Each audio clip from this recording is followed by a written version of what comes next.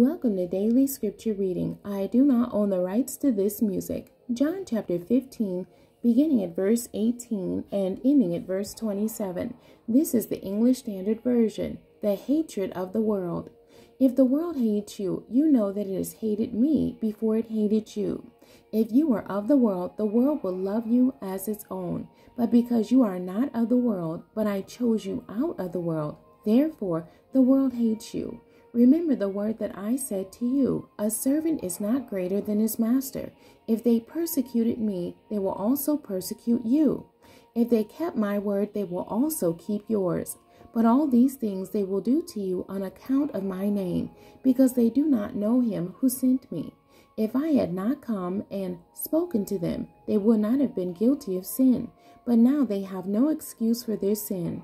Whoever hates me hates my Father also. If I had not done among them the works that no one else did, they would not be guilty of sin. But now they have seen and hated both me and my Father.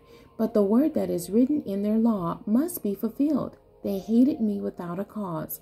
But when the Helper comes, whom I will send to you from the Father, the Spirit of truth, who proceeds from the Father, he will bear witness about me, and you also will bear witness, because you have been with me from the beginning.